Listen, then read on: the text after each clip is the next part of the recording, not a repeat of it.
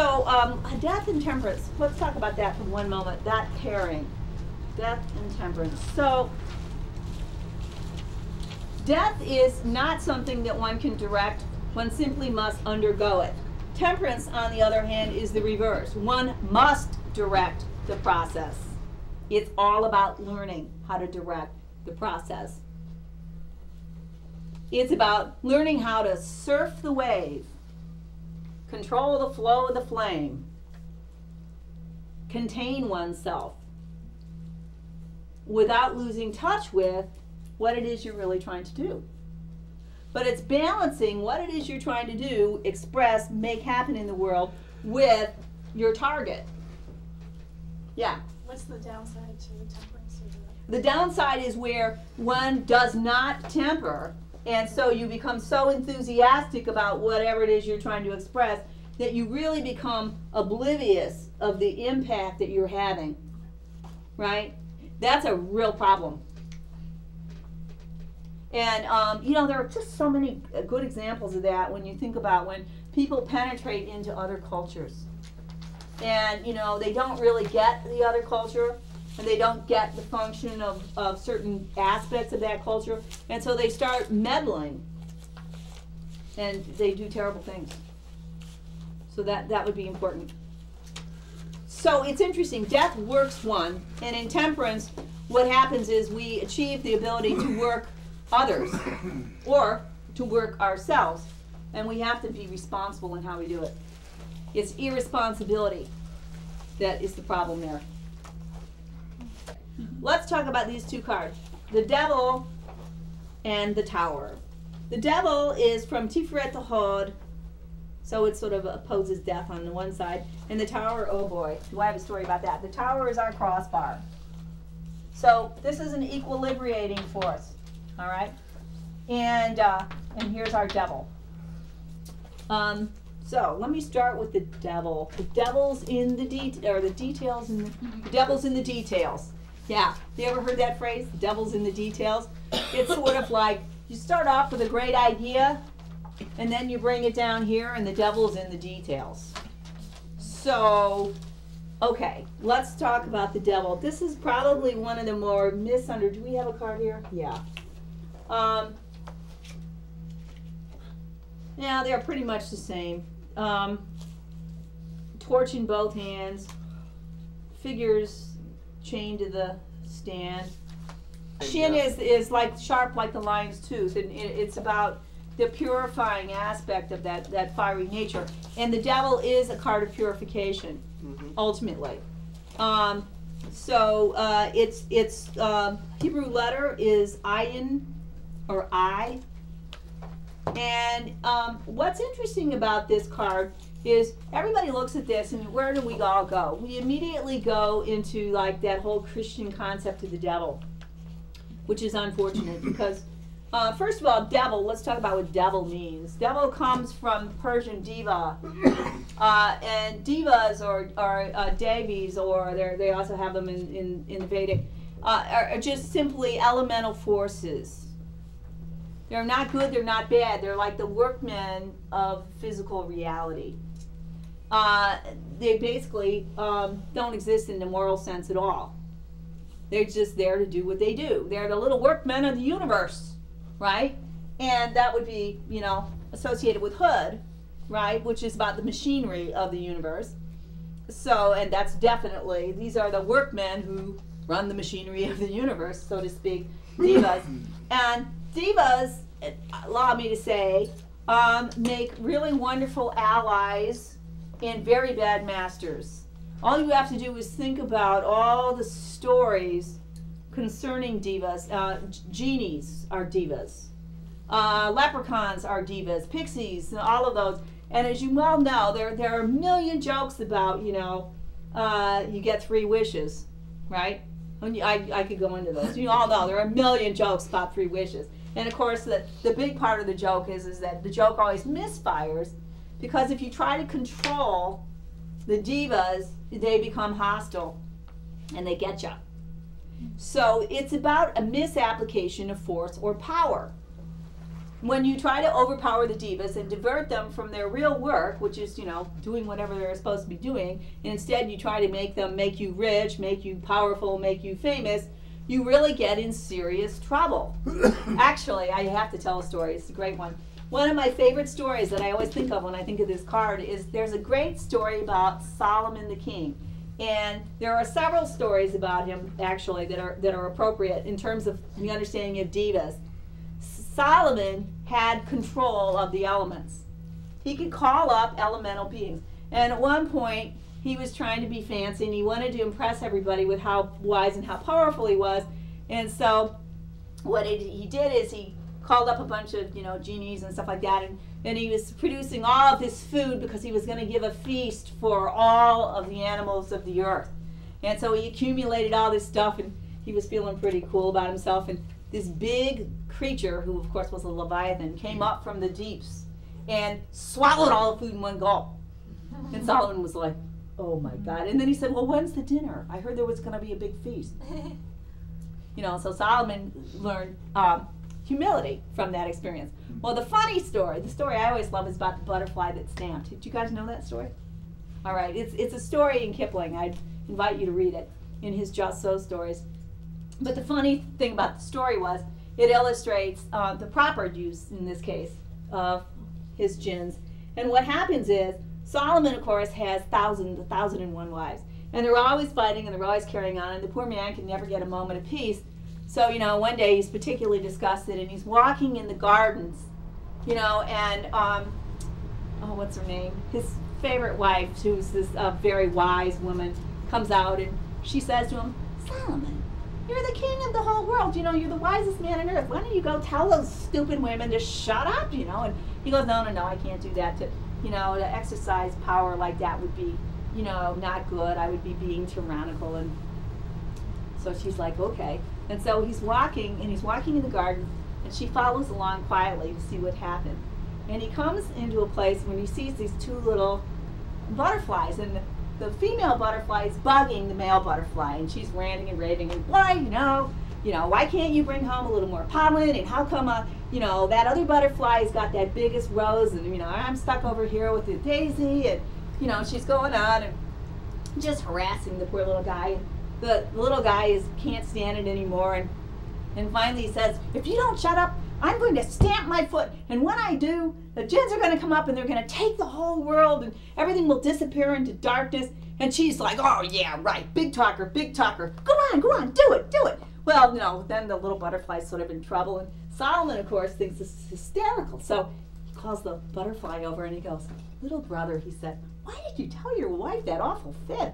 And he goes, oh, Solomon, I just didn't know what to do. She wouldn't shut up. She's driving me crazy. You know how women are. And Solomon goes, yes, little brother, I do know how women are. And he says, okay. He says, I'll tell you what, I'll help you out here. So go on over there, and when you stamp your foot, I'm going to fix things. So he goes back, and the wife is like, yeah, you and your big mouth, And he goes, and Solomon turns his ring, and the jinns explode up, and they take the palace and the grounds and all the wives and everything, and they disappear into the darkness. And of course, Solomon lets that go on for a few seconds, and then he twists his ring, and it all comes back. And so the butterfly's wife is going, I'll be good, I promise, I'll never do it again, I'll be good. And Solomon's laughing. So he goes back to walking back to the palace, and he's all content because he just had a lot of fun, And meanwhile, all the wives come streaming out of the palace, weeping and wailing and rending their veils, and they come upon his wife, and they go, oh, the whole palace disappeared into the darkness, and we were terrified. And she goes, and that's because you were so bad. You were troubling our Lord and our husband so much. And he did that just because a little butterfly's wife was giving, him grief. And just think what he might do to you. And so they all were like, and bowing and quiet, and they all went meekly back into the palace. And the moral of the story being that Solomon did not abuse his power. But when he used it generously to help another, he solved his own problems. So that's a little bit about what jinns are like, okay? So you have to be careful how you work with them. Well, the devil represents the ability to manifest and to make things happen. This is why he has a downward pointing pentagram. Do you remember, was it yesterday? That was probably a tangent, that story, but I just love it. All right, so here we go. You remember when we looked at this and I said, here's spirit, and then we have earth, air, fire, water? Well, this is significant. This is the elements ascending to heaven. And if you turn it upside down, it's heaven descending to earth. In other words, it's about this manifesting. So the devil is about the power of bringing things into manifestation. Huh. Now, the problem with that is addiction. It's being overly focused on the physical. So one of the things that you see is another version of our Adam and Eve, right? We've seen 3 of them now. And here's our third. I think 3, right? Yeah. We had the lovers, and then we had another version. Well, maybe 2. Okay, so anyway, here it is. So we have the man and the woman, and in this case, they're enslaved. But if you look at them, the chains around their neck are very loose. They only have to lift them off. In other words, this is a self-imposed enslavement. Now, the figure of the devil himself is actually comes from a medieval figure that was part of the Knights Templar tradition, Baphomet. And what it represents is the human condition. Half a man and half a beast, Pan is greatest, Pan is least. Human heart and human brain, lo, the goat god comes again. Pan, it's the nature force, but we are half animal, and then the upper part is divine. The horns, which are rather scary looking if you think about the Christian iconography, but you have to understand that cornute, or horns, actually represented divine force, intelligence. So that if you actually go to Italy and you look at Michelangelo's David, he has horns. He has horns. And you know how we have halos? Horns were another version of halos. So the horns are actually symbolic of the divine intelligence, okay? So the problem is, so the way it's supposed to be is that the human part and the divine part is ascendant over the animal part. And then I'm going to come back to Pan, who I just talked about a moment ago, or Pan. So the deal here is that the humans have not freed themselves yet. They're enchained to that lower aspect, the pedestal upon which Baphomet is sitting. So this is about when, in the golden verses, we say, look well to this and learn to conquer these. Thy belly first, sloth, luxury, and rage. Do nothing base with others or alone, and above all things thine own self-respect. That's what this card is about. So the first thing you have to do is you have to gain control over your instinctual animal natures so that your manifestation is put to good measure. So that you're not, as Solomon was in the first story, using great powers in order to achieve petty ends. You're using great powers to achieve good ends. That's important. Including divine play, which is what the butterfly that's stamped is about. Is about sort of playful generosity. But this is about the great work. So this card is both a card of addiction and enslavement and simultaneously liberation. In its positive aspect, it's about learning to get a grip on the ability to manifest and to put it to good use. Okay? That's really crucial. So again, if we look at the devil, it's the connection between here and here, Tiferet and Hod. So you want all of this productivity, this Hod, to be serving a higher end, serving that which is worthy. Simultaneously, you can have the best of intentions, but if you are allowing yourself to be led around by your animal nature, you will not manifest it in a good way. So this is about learning to think with the higher brain, right? The higher self. And the other thing that's interesting about this is you have to, let me go back to Pan. And this is my own little personal thing, but Baphomet is very similar to Pan. He's a satyr, right? A satyr, you know, goat-like being, right? And Pan also had horns. But what's interesting is Pan is the lord of the beasts. I mean, he's also the lord of nature. And we are supposed to be, as divas have specialized things, okay? So some divas take care of the evolution and the well-being of plants. Those are the ones we think of as fairies. Other divas are associated with mineral life, gnomes, right? And they're called by lots of different names depending on your culture. Then you have Pan, and humans are supposed to be the stewards of animals. So as divas work to bring up the intelligence and the evolution of plants and minerals, it's our job to be working with animals. That's what companion animals are about, you guys. It's not like I have little Fluffy because he matches my couch. So look what we've done in our world today. That's a problem. It's a serious problem. And that's what this card's about. It's about the application of force for good or for ill. Does force serve a higher sense of things? Does it serve a higher purpose? Or is it selfish? Yes? Do upward facing horns or downward facing horns have different symbolism? Yeah, sort of. Upward facing horns are antenna, trying to pick up spirit. In this case, he is spirit, and the energy is moving downward into matter. This is supposed to be about the ensouling of matter, right? So all of creation, the intention in creation is that all of creation become at some level conscious, alive, singing, vibrant, alive. Read the Chronicles of Narnia. Oh my gosh, you really get it there. I mean, C.S. Lewis was a brilliant theologian, among other things. But besides being a good literary critic. So this is a really interesting, this is about ensouling.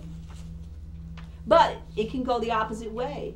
When we become addicted, it's the reverse. We lose touch with spirit, right? Card of addiction. Capricorn. Capricorn, thank you very much. Capricorn. Capricorn, the goat, and of course there's the goat foot god, right? But also think about Capricorn in the sense that Capricorn is cardinal earth. And Capricorns can be the greatest producers. Man, can they make stuff happen. And they can also be incredibly driven. You know, think about that. You know, what's that silly story or song, you know, about the billy goat that knocks over the dam? That's your Capricorn for you. You know, they don't give up. Not for anything.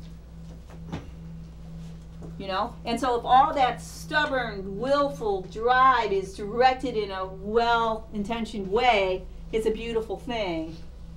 You know, otherwise it's just the billy goat knocking over a dam. Doesn't do everybody a lot of good now, does it? So that's your Capricorns. It's a very, very intense sign. We're going to talk about the Tower. This is the crossbar between Hod and Netzach, victory and splendor, or Mercury and Venus. And this is a very, very interesting card. It's attributed to Mars. And we all know by now that Mars is that great confrontational force that can blow things apart. And the Tower indeed can be a little bit scary. It's also attributed to the Hebrew letter Peh, which is mouth. I don't think I have much to say about that. But I'm sure something will come to me. All right. Let's talk about, oh, yes I do. Hello. Words.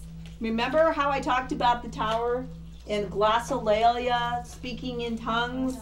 Well, Peh, the mouth, the speaking in tongues. But this is about that sort of divine, crazy language that erupts when we are overwhelmed by force. And you see Yuds in the card, right? So, okay, let's go. This is a very interesting card. This card is about initiation. And it's a card that has to do with, again, a movement to a higher level of organization. And it's based on many of the symbols that you see. So you see this, the red queen and the white king. That's a very strong alchemical symbol. It's about the union of the male and the female to produce transformation. So it's about the union of the male and the female within the self, the yin and the yang, etc. And this is based on the Christian marriage of Rosencrantz. I forget, I'm blowing the name, it's going through me. But at any rate, Christian Rosencrantz. yes, thank you. So it's about the alchemical marriage. All right, so what this card is about is when you have a huge influx of force. You see this big lightning bolt coming down, right? Striking the top of the tower and knocking the crown off. Well, this is symbolic of a big influx of consciousness, higher consciousness or energy into the top of the head, the crown, right? And then what happens is, this is such a huge thing that the red queen and the white king are thrown out of the structure and are falling downward. And so it looks like a sort of appalling event. But if you look at the yuds, what you see is that on these two figures, the yuds are descending. And that is, again, reminiscent of that Pentecostal energy. It's the descent of this higher knowledge. So the tower is representative of that transition that we have when we are, as I like to put it, you've let go of one bar of the trapeze and you're flying through the air and you're really hoping that bar is going to be there when you get in that spot in space. It's where you're in between. It's a limbic space. It's a limbic space. So what happens is our ways of understanding, our structures become outgrown. And then there's a moment where you finally can't contain the new data that's coming in. And when that happens, there's a kind of a meltdown. And the structure blows apart. It looks like a disaster. It's not. It's a necessary breaking down of outworn and outmoded structures such that one can be transformed. Again, let me go back to alchemical marriage. So what we talk about in alchemy is that there's a process toward transformation. The first thing that you have to do is you have to break apart a substance. You have to break it apart into its constituent parts. You then have to purify those parts. And then they are recombined and you have a transformed alchemical being. So what has to happen is, in this structure, this represents the dissolving part, right? This is the part of the alchemical where everything gets kind of mashed up and blown apart. Herbally, when you do herbal alchemy, which I do, I'm an alchemist among other crazy things, one of the things that you do, one of the first things you do herbally is you macerate the herb. You break it apart. And then you put it in its solution, which draws out the constituents, which could be the solvent, could be water, could be alcohol, could be some combination, could be glycerin, could be even vinegar in some cases. But at any rate, you have to break it up to put it in contact with the medium, which is known as a menstruum. And that's how you start to pull out the stuff that's useful. In the alchemical process, it's a very elaborate process where you do distillation, you do warming and heating, and all of this stuff. That's the purification process. But this is about the first step.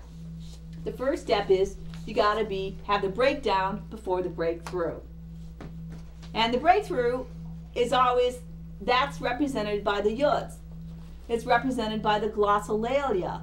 Remember I told the story yesterday about the Tower of Babel. So there you are, trying to build your edifice up to heaven. You think you have a structure that's big enough to hold it all, and then blam, in comes that inrush of energy, and the whole thing falls down, and then everybody's battling and nobody can understand each other. So there's a disorientation in this process. One of the things that I tell people when the tower comes up is like, whoa, I bet you're feeling a little disoriented, right?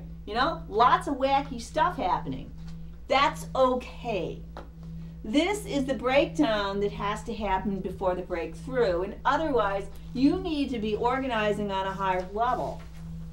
And and in order to do that, you're going to have to let go of all those tried and true structures. It's a very uncomfortable process.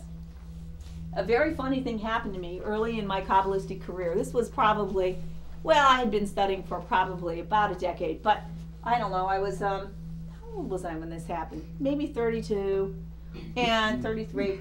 And I was approached by a group of very sort of high-level people who were in this program that I was in at the time. It was this crazy 3-year program called the Human Capacities Training Program, and it was like 150 people in community just doing all sorts of wild experiments with, you know, who we were, what were the possibilities of being human. Well, anyway, they said, we want to do Kabbalistic path working. I'm like, oh yes, well, okay. So I would do 1 month in which I would lecture on the meaning of the path, and I would go into all the attributions, and we would do all this meditation stuff, and then we would do a ritual in which we would call in that force, right? And then everything went along, and it was pretty swell until we got to here. That structure just completely blew apart on me. And I mean, it just erupted. All sorts of things happened. My best friend and I had a big falling out. This group that I was leading, you know, just imploded. It was like very spectacular. And it was pretty funny because, you know, I had to look at it and go, the tower, whoa, who knew, you know? I'll tell you, it gave me a really healthy respect for serious path workings. And by the way, if you ever invited to be in a path working group where you do like 1 path a week, run. Really bad idea. Anyway, so that was but actually it turned out to be a really good thing for me, because out of that breakdown, I then began to generate a much better, much more stable kind of system of working, which in fact I then led for another, I don't know, 20 years, however long that other thing that I did lasted, and until that in its day had its own meltdown as well. And every single one of them has been good. All those meltdowns are. So anyway, here you are, and here's what happens. So you get a structure. This is if you're going up the tree. You get a structure that works, and you elaborate it, and you think that it contains the entire universe until you go through the experience of the tower. And what happens is that you're being drawn. This is a period. This is a way that Netzach draws one. So because you're going up the tree like this, right? So you're being drawn to a bigger vision. Netzach, vision. You're being drawn to this bigger vision, and you can't. And often we resist it. And the harder you resist it, the bigger the meltdown, the bigger the boom. You know. And I think that's interesting. That's another, I identify with this card a lot because, you know, I love systems and I build these fabulous systems and I start living in them, and then when my vision wants to move on, I kind of dig in my, and then I always get this, so I really, boy do I know this one from the inside. So when you find yourself being called, and then you have your whole life that you've constructed and you start to resist, the more you resist, the more painful it is. Boom. And I'm looking at the Golden Dawn. No big changes there. Oh, they have the Tree of Life on either side. Yeah. The black and the, wait, what happened here? That's that. Something. Oh, yes. Look at the way they did that. You see, look at your little diagrams. It's really funny. The yin. What happened there is Yesod has somehow been bumped up. I don't really quite know why they did that. That's pretty interesting.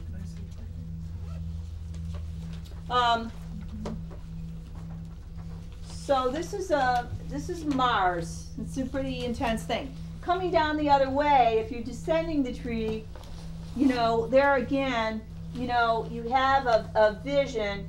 But in order to put it into a working system, you know, you have to really allow your vision to go through a lot of changes. Your vision often has to be reassembled, broken down, challenged, tested. Parts of it have to be thrown out. There's that whole pruning process that happens when you're descending this way. All right, that is the tower. Let's look at the star. So now we've got that crossbar, and now we're on our final 2 inner outer, right? And so we have the star, and the star is Zadi, which means, I'm sorry about that too. I just, when I was making this chart for you, I sort of had a little brain fart and I put star. And so then I have to, on the other side, I made a little arrow. It says fish hook, fish hook. And so fish hook. And Netzach, here again, if you're thinking about it, Netzach is having an attractive or a drawing force on Yesod. And the way that it works is it's like a fish hook that sort of pulls us along, all right? From Yesod, which is the moon, the realm of the instinctual, of our emotions, and you're being pulled up to this kind of higher vision. In some ways, it's an echo of the lovers, I think, in the sense that there's that sort of sense of being drawn by something that is inspiring you. But it's a very different kind of thing. The iconography of this card has to do with the story, among other things. It has to do with the story of the three wise men. So if you think about that, how the three magi followed the star through the heavens, and it led them to the Holy Child. It led them to the baby, Jesus, the new God. There's also all sorts of things, like if you look at the stars in the sky, what you have there is supposed to be the Pleiades. And as you may know, there's a whole lot of symbology, both New Agey and much more ancient. But the Pleiades are supposed to be the energy that is behind the sun itself. It's sort of like this constructing energy. Okay, let's go to Yesod again for a moment. So if Yesod is the template, or if it's the blueprint for final manifestation, the Pleiades would be the template behind our solar system. It's the soul of our solar system. And it's really interesting because there are many ancient mythologies that talk about that. So there's the Pleiades. And you notice the figure of the star. Let's see, what is the star? It's Aquarius, isn't it? Yeah, has to be. It's Aquarius. And so what this is about is it's that energy that draws us onward. It draws us out of our emotional lives to long for something that's bigger, something that's spiritual. This is often a card of spiritual awakening. And it's pretty early on in the path, I might add. And what it is that's interesting is it also represents that moment, however, that you experience when you have to release yourself from what is known and true and go out seeking this greater meaning. And you have nothing to guide you but your faith. And that's where the story of the three magi is such a good one. Because those guys traveling across, all of Persia, being led by a star. And of course, on the level, when you're in a moment where you're going through this transition, or a person is going through this transition, it's very counterintuitive. It always looks crazy to the outside world. But the person will say, I don't know, I just feel that this is the right thing to be doing. That's what this card is all about. In its negative sense, it can represent those moments when we lose touch with that very part of ourselves that gives us larger meaning. We lose hope. And interesting, in the terms of the Bach flower remedies, this is the remedy that's associated with this state, is the Star of Bethlehem. Which is all about hope. So when people are in a negative star state, what happens is they feel like they're out in the void and they've lost that sense of the star that's leading them on there. They're flailing around. They're lost in this sort of limbic state. And that's a really scary thing. And both this card and the Tower are similar in that they are limbic states. They are states when you are neither here nor there. You're in the middle and you're heading for God knows where, and you really hope you're going to get there. And you don't know. You can't know. So, this is associated with Aquarius, which of course is the water bearer. Which is, I've always thought that was odd because Aquarius is an air sign, right? It's cardinal air. But there you have it. But it's about the nourishing quality of water. That is both being poured upon the earth, nourishing our body, and upon the water, nourishing our souls. So it's this hope that nourishes us in a really profound way. And another way of looking at this card, in my opinion, is Viktor Frankl, who is a very interesting psychologist who lived through Auschwitz and later wrote an extraordinary book called Mankind's Search for Meaning, talks about the fact that, you know, various people have postulated various drives for human beings. Freud postulated sex. Adler postulated power. And Frankl said, no, it's meaning. He said, when I observed people in the camps, the people who made it against all odds were the people who had some higher meaning. Whether it was art, whether it was their love of their fellow human, whether it was God, didn't matter. But you have to have meaning, or you die at the most basic level. This is about meaning. And it's about that meaning that draws us on. And if we're talking about going down the tree, when we have this meaning and we have to bring it down to nourish our whole sense of organization on the emotional level. And here's what I mean. When you lose your contact with meaning, then you fall into a state that we call anomie, where you can't care about stuff. You feel emotionally flat. You feel it's anhedonia. Nothing gives you pleasure anymore. That would be the negative aspect of this card. When there's a disjunct and you've lost that sense of meaning. Really important. And what happens when we lose that point, that sense of meaning, is we die. We lack nourishment.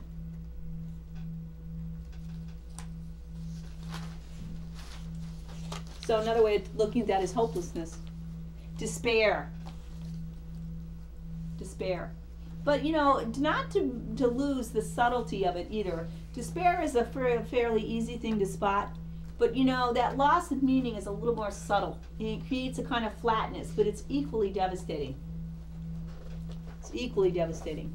You deprive a person of meaning, and then it's pretty easy to take them out. They don't care anymore. The moon.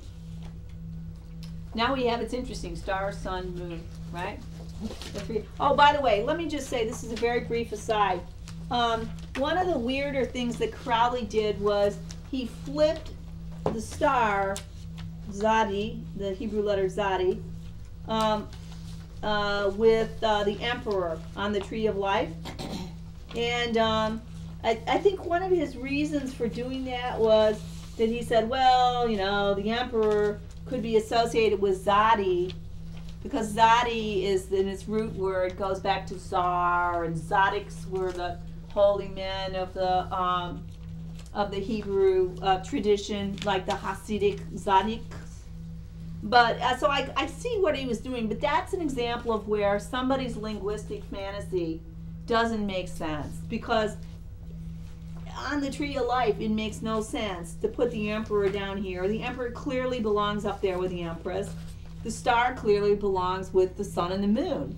So I don't know what Crowley was doing there. But then the other thing I would say about that too was, again, he wasn't understanding what a Tzaddik was. So the Tzaddik, the Hasidic holy men, were not emperors. They were not like powers in that sense. They were spiritual powers. They were Netzakim. They brought meaning into Hebrew culture. They helped imprint meaning into the very foundation of Judaism. Tzaddik. All right, that's that. It's interesting. Crowley isn't usually that far astray, but that was really a dumber thing that he did. That was weird. And then there was another one that got flipped, but somebody else did it. In the Marseille deck, they flipped I forget. I think it was Strength and Justice. Anyway, let's look at the moon. The moon is the pathway between Malkuth to Netzach, between physical reality and that realm of Venus, the ideal. And it's what we call, this is the path of the green ray. It's what we call, and of course, this card is, Hebrew letter is Koph, K-L-P-H, and it means the back of the head, which is really interesting, because the back of the head is the limbic brain. It's the brainstem. It's the root of our instinctual selves. And it's also the root of our survival capacities. You know, and the moon is about evolution along this plane where we come from our physical self, and through a process of interacting in a very instinctual way, we reach out toward Netzach, the realm of ideas. And what you have here is, if you look at the card, what you see is a process of evolution. You see this crustacean crawling up on land. That in turn becomes the wild dog, the jackal, which in turn becomes the civilized dog. And then you have the two pillars, which if you move between, you have the sun and the moon shining down with these yods. And what it's about is the unconscious mind, the generative aspect of the unconscious mind, which then allows us to get in touch with this higher self. Another way of looking at this path, if we're taking it downward in the descent, is that we take these higher ideals as represented by Venus and Netzach, and we seed our unconscious mind with them. It's how we grow ourselves. That's a very, very primary magical act, which is a lot of what we do in mystery school and when we work with myth. It's the seeding of the unconscious mind. And when you do that, when you take one of these archetypes and you drop it into your unconscious mind as a seed, what it does is it begins to generate change from within. It's a very potent force. So the moon is opening us up. It opens us up. And it opens us up on a really instinctual level. And also when we come down this way, it's, so this is, if this is evolution over here, you know, from, which is judgment, which we're going to talk about in a minute, from the physical up to Hud, that's through a process of purification, and it's through learning. This is through nature religions. This is why it's called the green ray. So, you know, this is Dionysian. One generates these profound experiences that act upon us through the emotional realm. It's also sort of like, when you look in psychological terms, it would be what we call abreaction, where you induce intense emotional states of a specific kind in order to sort of blow the rust out of the pipes. That would be kind of this card. So this is about kind of an instinctual knowing.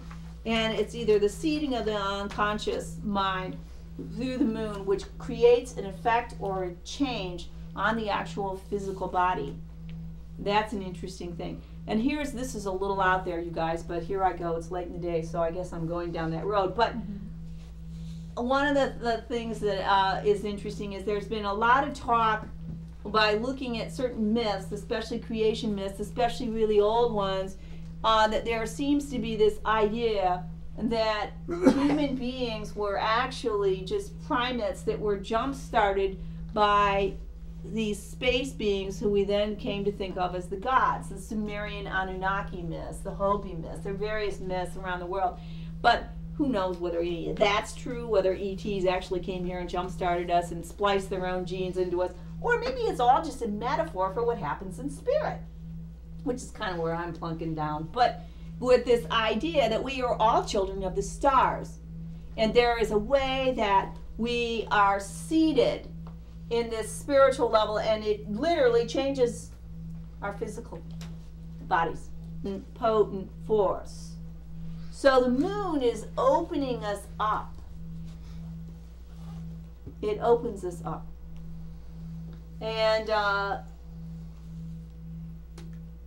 it opens us up on a really instinctual level. And also when we come down this way, it's, so this is, if this is evolution over here, you know, from, which is judgment, which we're going to talk about in a minute, from the physical up to HUD, that's through a process of purification, and it's through learning. This is through nature religions. This is why it's called the green ray. So, you know, this is Dionysian. One generates these profound experiences that act upon us through the emotional realm. It's also sort of like, when you look in psychological terms, it would be what we call abreaction, where you induce intense emotional states of a specific kind in order to sort of blow the rust out of the pipes. That would be kind of this card. So this is about kind of an instinctual knowing. And it's either the seeding of the unconscious mind through the moon, which creates an effect or a change. Sorry, Pisces, thank you. Hello, I can't believe I forgot that. Yeah, so this is ruled by Pisces.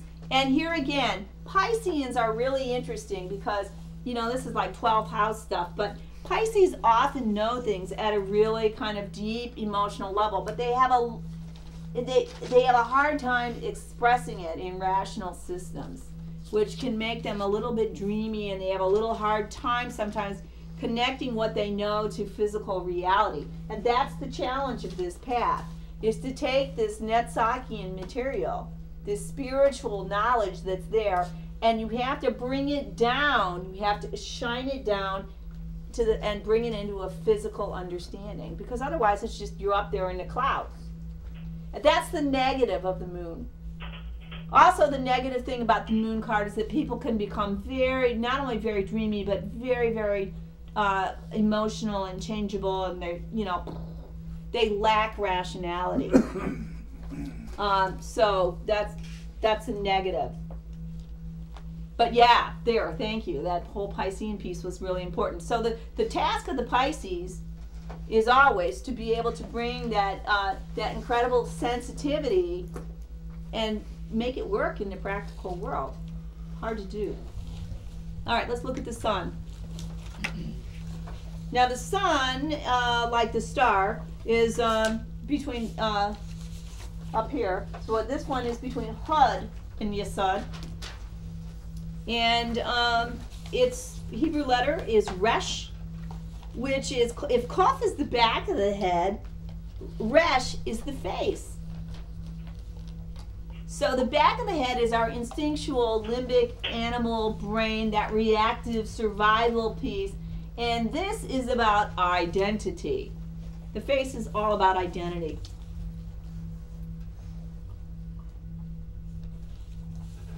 And one of the ways that you can look at it is it's also rational identity. So let's think about the star and the sun for just a moment. The star connects the meaning-making part of us, the Netzach part of us, the thing that makes us care about life, and it pours down into Yesod, which is the pattern for your personality. It gives you the part of you that what you care about. This gives you the type of mind you have.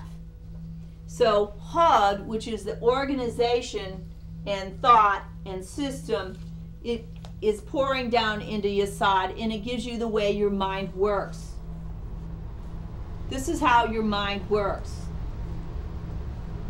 And the sun card is about expressing, being able to actually make the type of mind we have express itself in a useful way. One of the things that I always say about this is, it's often shown as this beautiful child. Let me see if I can. Oh yeah, in the Golden Dawn we have an interesting variation. It's two children. And once again, look at this. Remember how the star has 1 foot on the water, 1 foot on the earth? Now we have 1 kid in the water and 1 kid in the earth, right? And they're holding hands, a little boy, a little girl.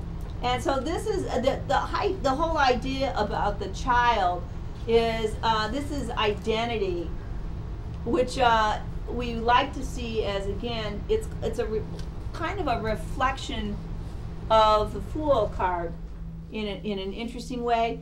It's this open, you know how children are so open, they just, this is if they haven't been traumatized, they just express themselves and they don't worry about how anybody's going to receive it. They're just really a little bit out there. And that's why you have kids, okay? And again, you see the yuds coming down. So this is about self-expression. This card is very much about self-expression. And the idea is that you want to be able to express yourself fully. When this card is operative, it's usually means the person's going to get their moment in the sun. That's if it's positively aspected. What that means is, oh boy, now I get to have an opportunity to express myself. It's where it's all about being able to bring yourself out.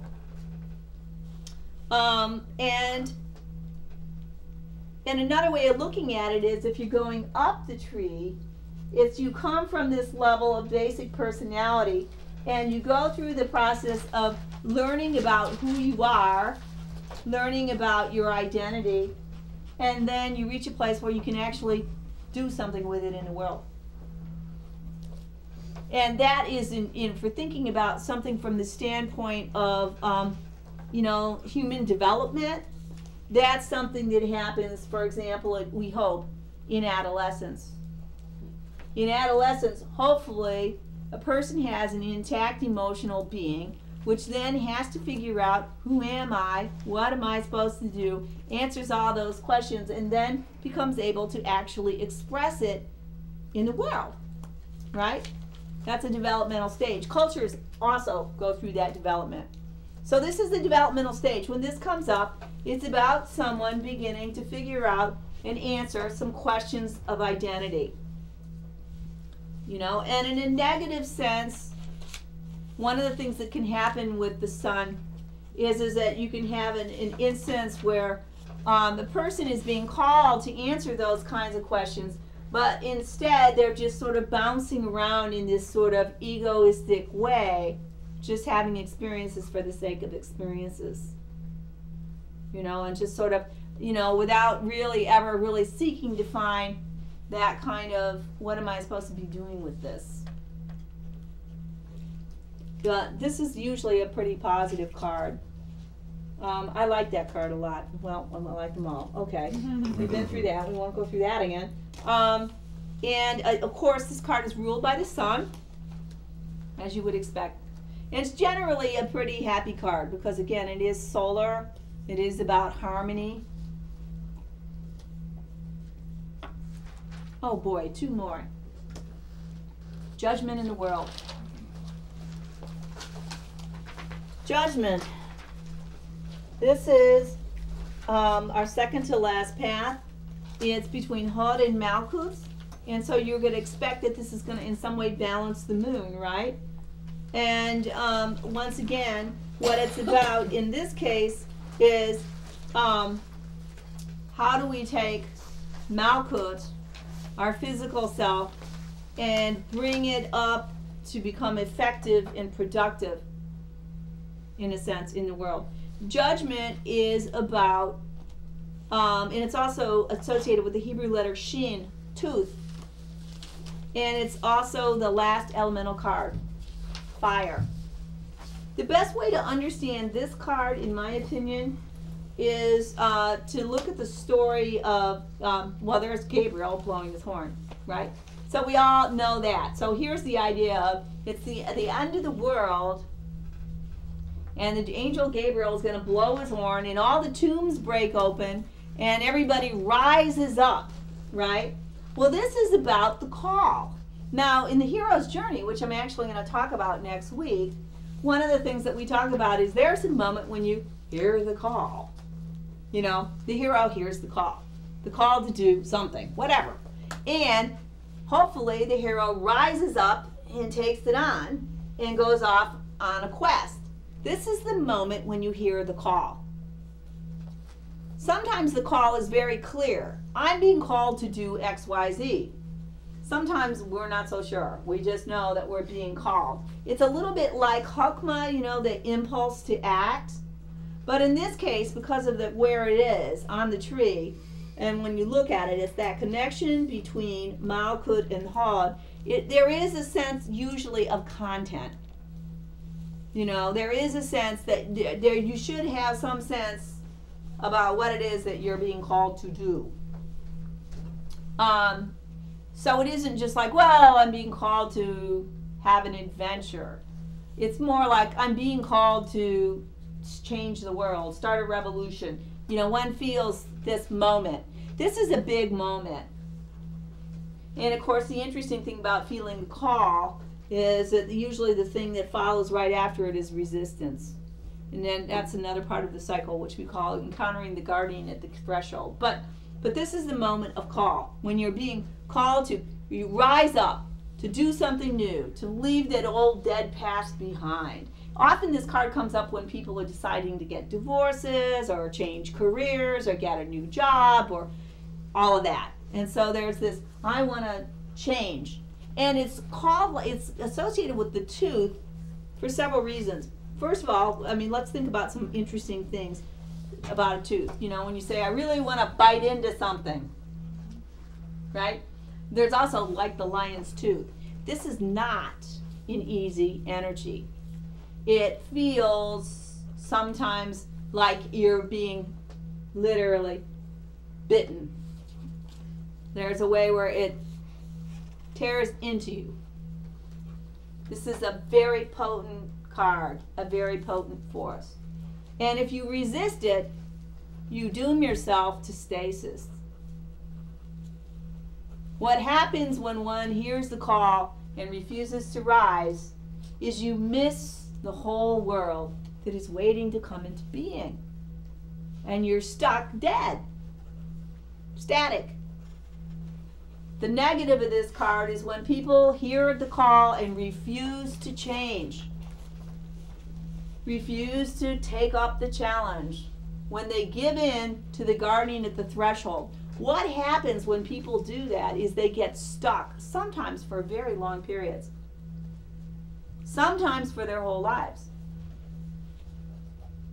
And that's a big problem. Although I always try to encourage people and just say, sometimes, like, let's say this card shows up in the past. You can do that, you know, in a reading. And what happens is the person is stuck. The whole reading is about the fact that they're stuck. And this is in their past. You know what happened. And you say, you know, go back. There was a moment when you felt a call to do something and you wimped out. What was it? Go back. It's never too late. Pick it up. Do it now. Because otherwise you're stuck. The good news, however, is that seldom are we only given the call once. Life is kind that way. We may ignore the call, lose a decade. Then comes along another call. Hopefully we pick it up then, right? Very important. And it's judgment. It's the transformation. If we do it, we're going to step into a whole new world, whole new level of being. It's a really important card. Okay, the final one. Geez, you guys, we did it. Holy moly. The world. The world.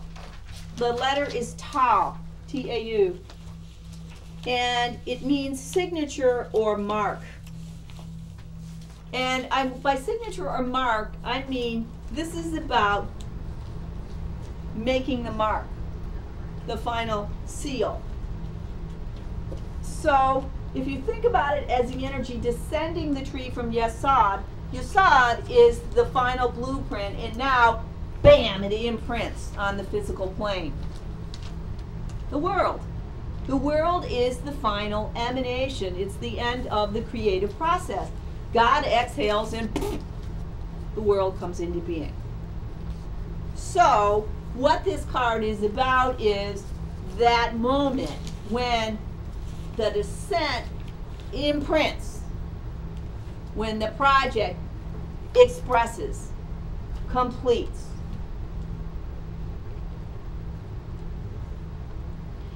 It's also if you're thinking about the ascent up the tree, it's the moment when we take hold of ourselves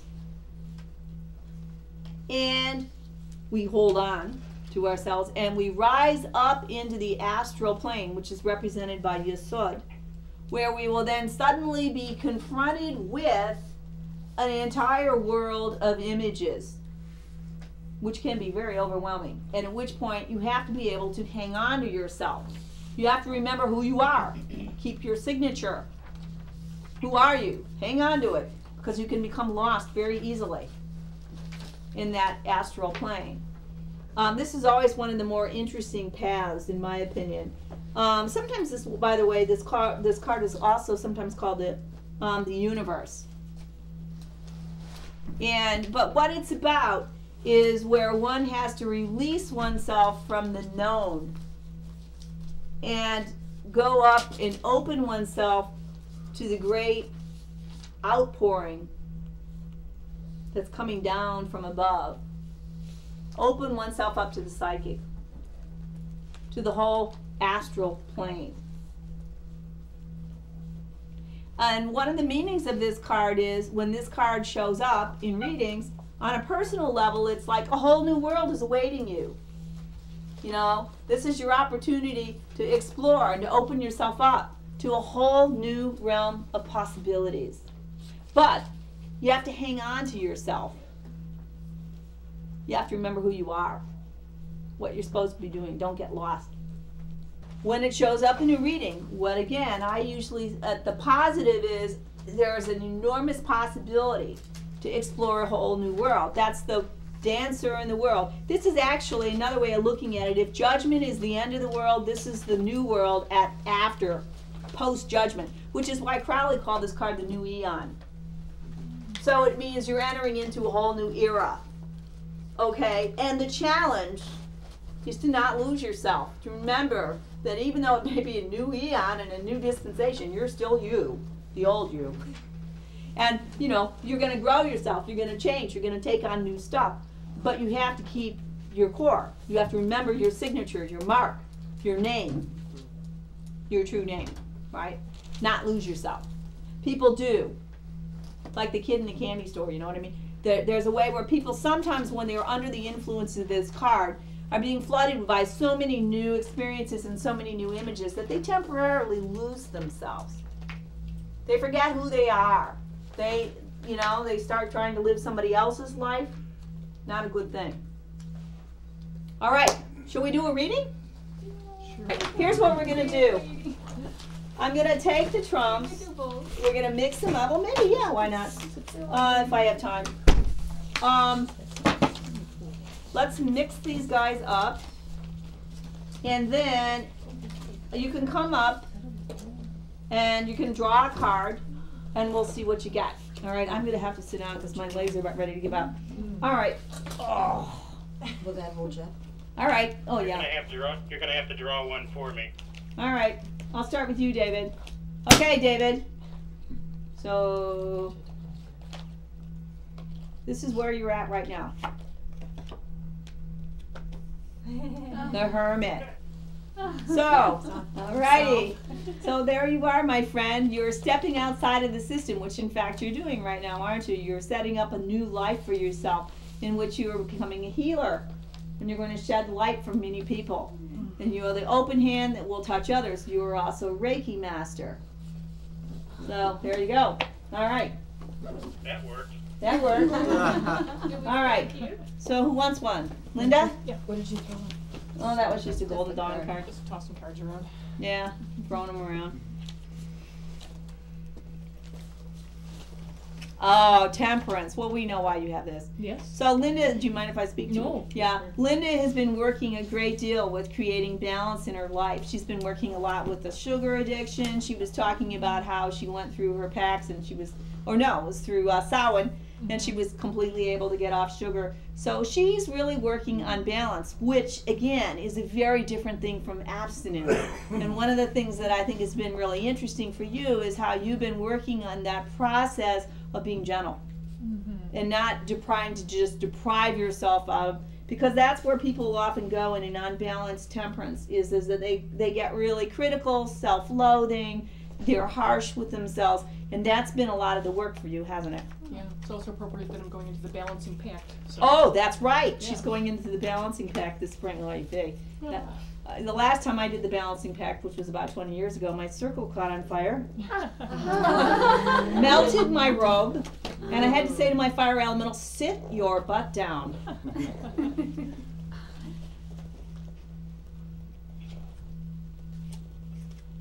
Ah, the Wheel of Fortune. So you're going through a period of change, a rapid change. It can be a very lucky thing if you can keep your balance in the midst of it. So you may feel rocked by things being up and down and all around. But if you can keep your balance, then you're going to be able to move toward your true destiny. Wow. Your true destiny. Destiny is calling you. All right, next. Which way are we going? Anyway, just come up, grab a card. Oh, the Hangman.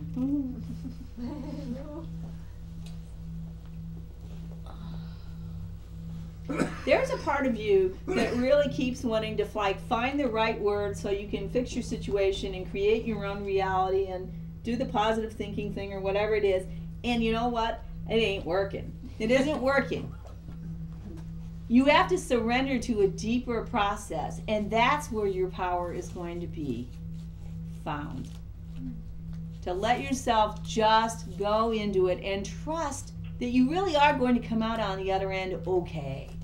And not only okay, you're going to find your power. It's there, waiting for you at the bottom of the tree. Next.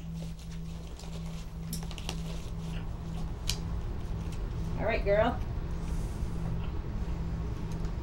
Oh, the star. Don't give up hope. No matter what. You're on a journey. You're moving through an abyss. Sometimes it seems far away. Sometimes it seems scary. Don't give up hope. You're on the right path. You really are. I know this. I know it.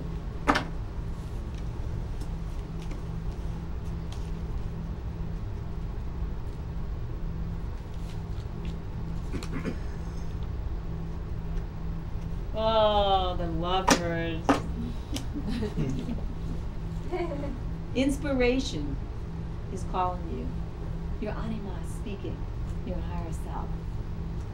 It's calling you to a whole new life, to the recreation of yourself. Open yourself up to the soft parts of yourself. They're very strong in you. Let them speak.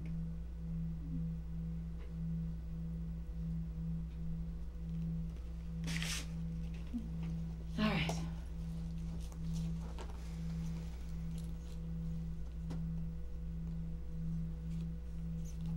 Ah, another star. Once again, open yourself to hope.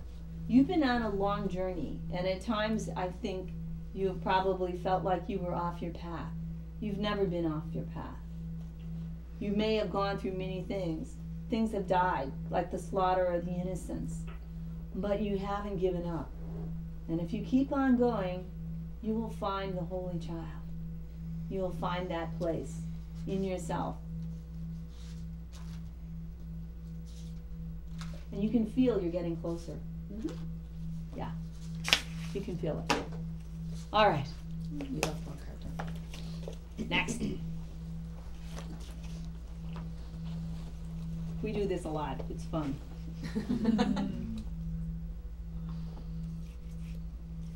Ah, Judgment.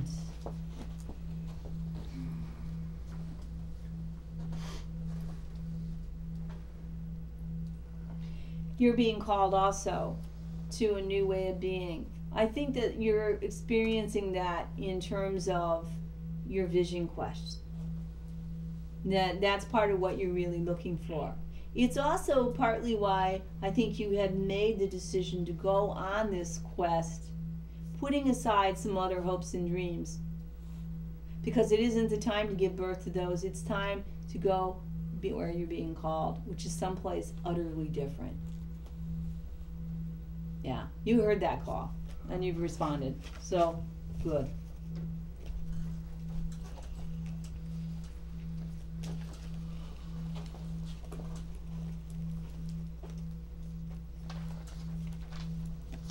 Temperance, you too, my friend. Temperance. Finding a balance. Learning to find a balance between the different parts of you, between the intellectual and the emotional, between work and home, between the inside and the outside. That's really what you're being called to do, I think. And one of the things that happens is you love to always go off seeking something totally new that's somehow going to change you. But really, all you have to do is work with what you already have, which is a lot, which is wonderful. Take the qualities that you have and temper them. You don't need a single other thing than what's already inside you. I believe that.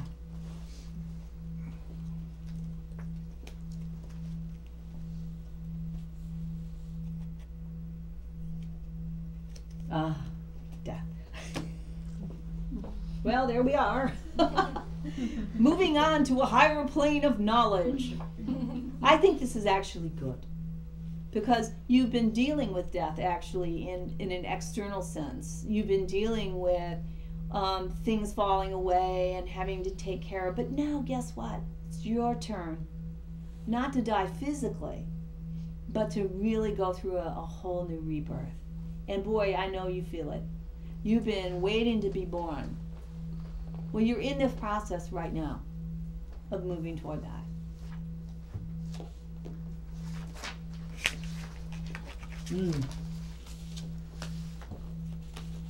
So think about what needs to die. Oh, I'm glad I'm not sitting next to her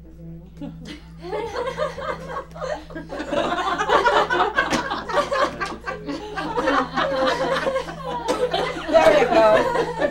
The childlike. Oh, yes. The childlike spirit. No dying for you.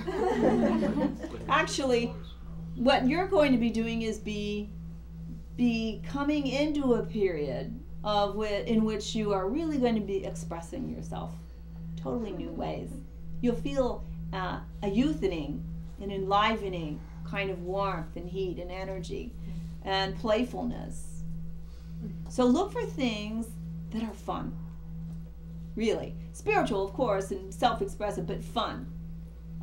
Things that draw you out and that allow you to actually reveal yourself. I'll go for that.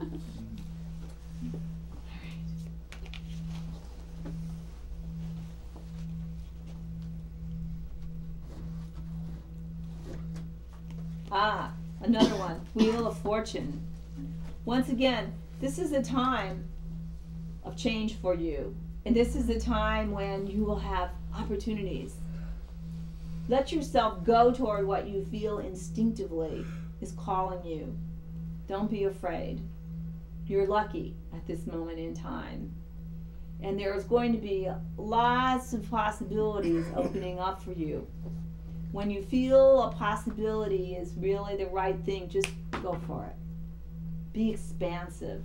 Allow yourself to really ride that Jupiterian energy. It'll take you somewhere.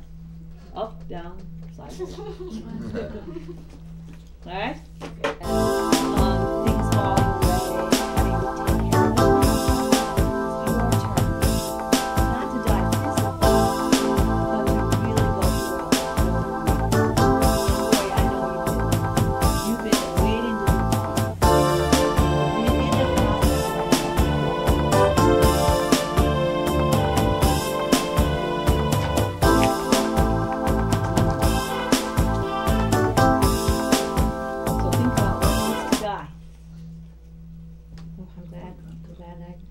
next to her very long.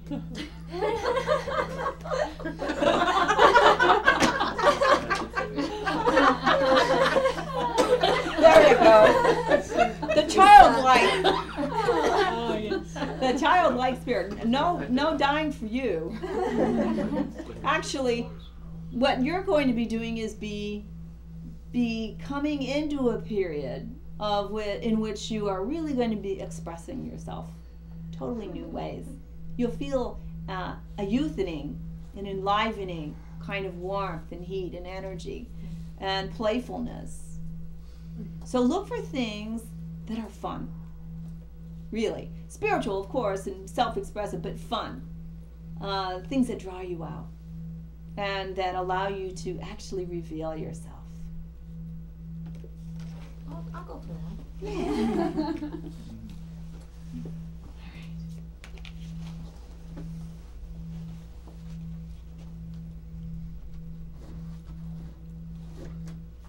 Ah, another one. Wheel of Fortune. Once again, this is a time of change for you. And this is a time when you will have opportunities.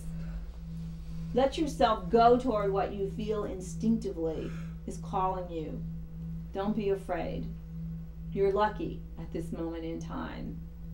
And there's going to be lots of possibilities opening up for you. When you feel a possibility is really the right thing, just go for it. Be expansive. Allow yourself to really ride that Jupiterian energy. It'll take you somewhere. Up, down, sideways. All right?